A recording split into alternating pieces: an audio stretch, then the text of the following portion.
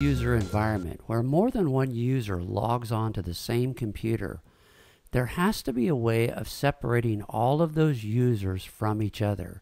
Their wallpaper, their custom backgrounds, their favorites, all the things that users expect for themselves have to be somehow magically kept apart from everyone else who logs on to that PC. And that is what profiles are all about. So let's dive in and begin the understanding of profiles in Windows.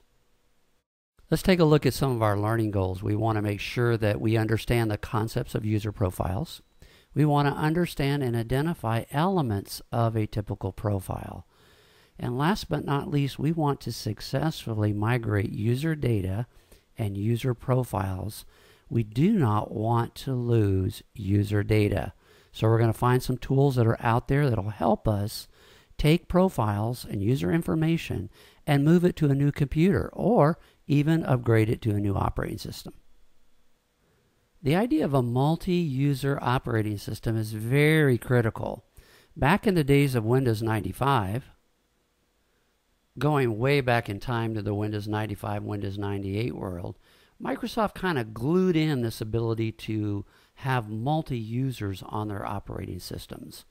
But as Microsoft launched its Windows XP operating system and some of its older NT versions, they seriously from the ground up built in multi-user capability.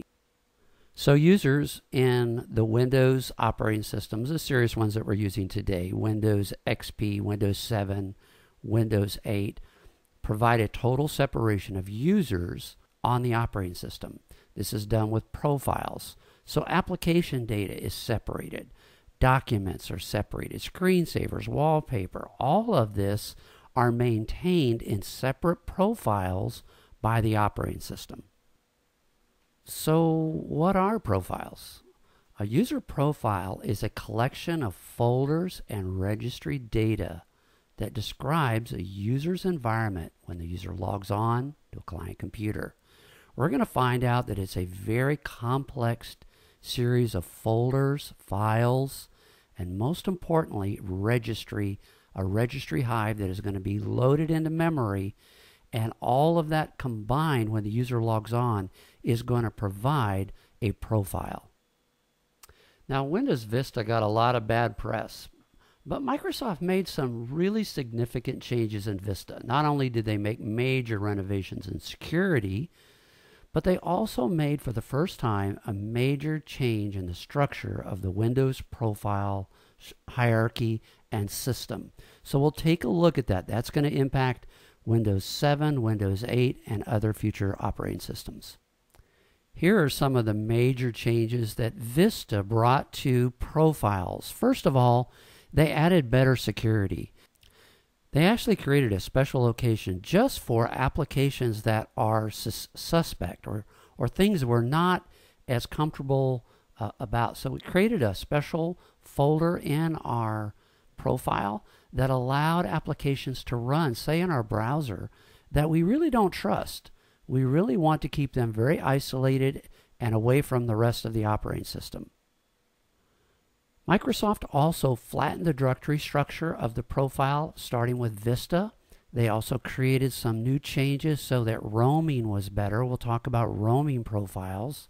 They also added some new folders that just made sense as we moved down the road with changing technology.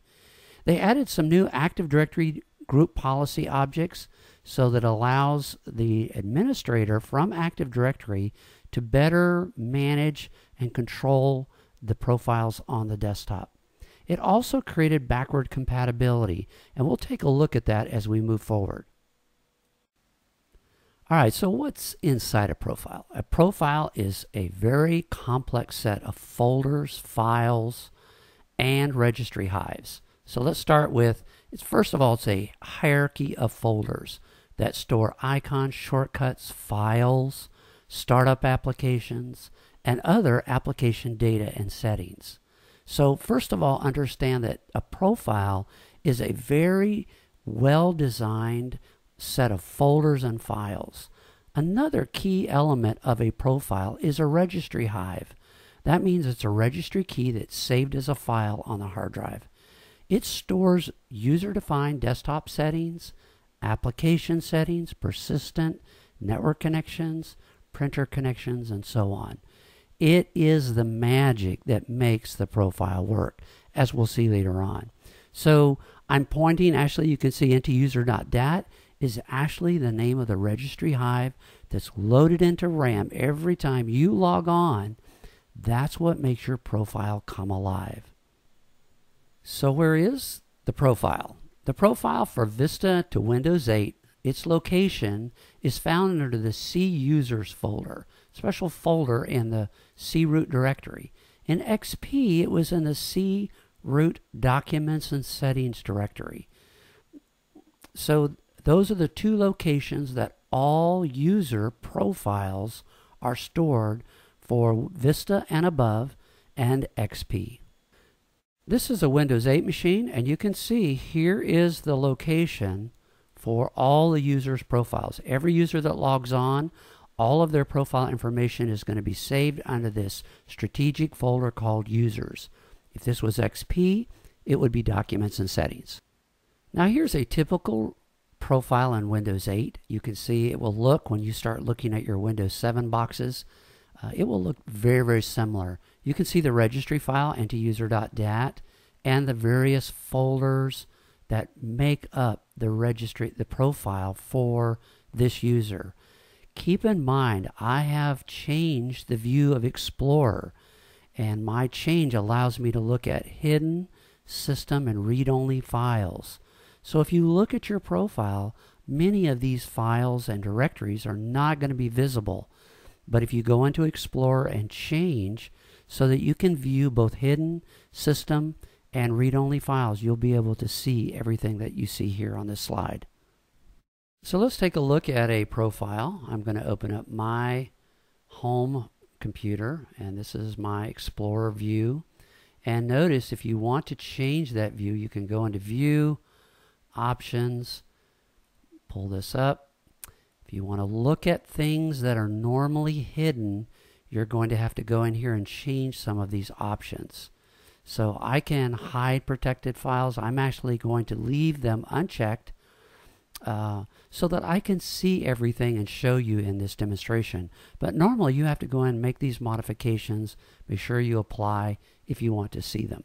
So I'm going to open up my C drive, and here again you can see the users folder. This is the location of all profiles. When I click on it, we can see the various folders that represent various profiles. And we'll look at some special folders. And this one right here is my logon. So this is actually my profile. And you can see the profile structure. Down here you can see my Ntuser.dat file. This is a critical registry hive. This is loaded into RAM every time I log on. And this is what makes all the profile work.